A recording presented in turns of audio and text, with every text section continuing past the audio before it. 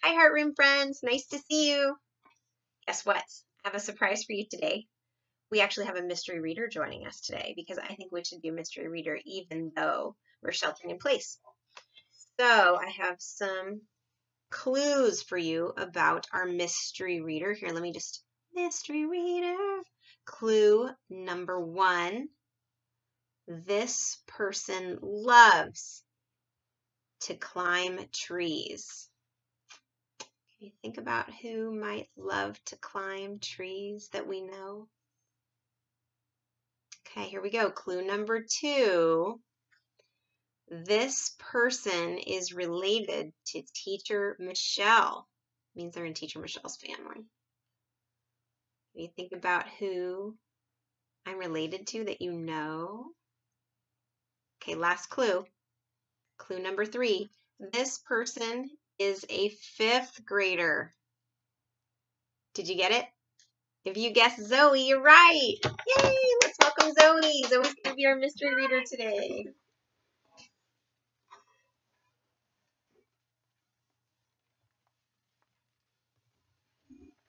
Hi.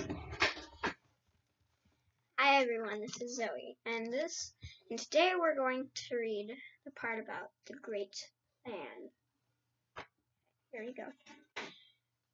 We've absolutely got to stop them, Sophie cried.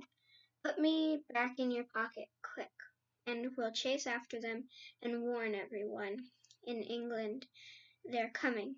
Redonkulous and impossible, said the BFG. They is going 2 times as fast as me, and they is finishing their guzzle before we is halfway. But we can't just sit here doing nothing, Sophie cried. How many girls and boys are they going to eat tonight? Many, the BFG said. The flesh lump-eating giant alone has the most squackling, whoopsie appetite. Will he snatch them out of their beds while they're sleeping, like peas out of a poodle? Said the BFG said. I can't bear to think of it, Sophie cried. Then don't, said the BFG. For years and years I is sitting here on this very rock every night after night when they is galloping away, and I is feeling so sad for all the little human beings they is going to gobble up. But I has had to get used to it. There is nothing I can do. If I wasn't titchy little runty giant who was 24 feet high, then I would be stopping them. But that is absolutely out of the window. Do you always know where they are going? Sophie asked. Always, the BFG said. Every night they is yelling at me as they bootling past. The other day they was yelling, we is off to Mississippi and Missouri to guzzle them both. Guzzling, Sophie, I hate them.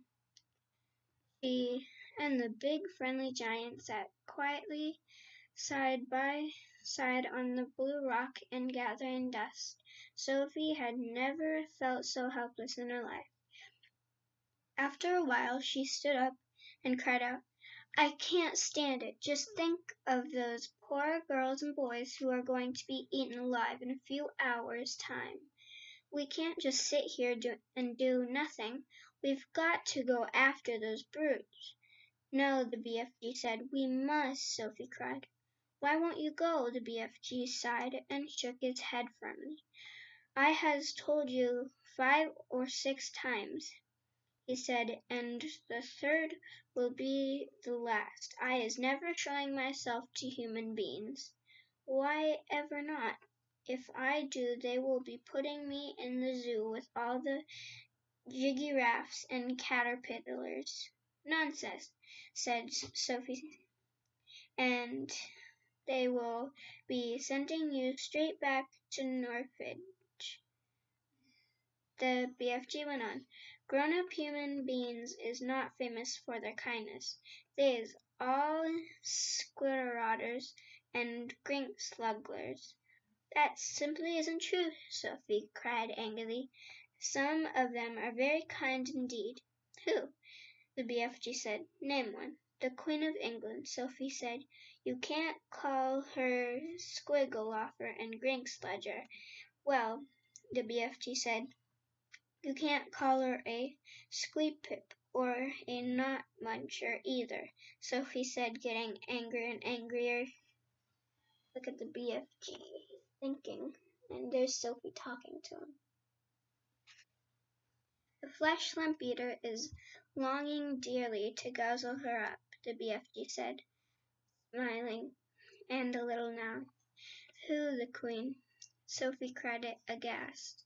Yes, the BFG answered. Flesh lump eater says he is never eating a queen, and he thinks perhaps she has an especially scumdiddlyumptious flavor. How dare he? Sophie cried.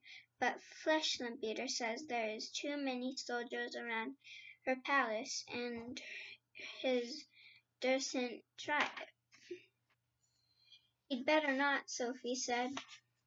He is also saying he would like very much to guzzle one of the soldiers in his pretty red suit, but he is worried about those big black furry hats they is wearing.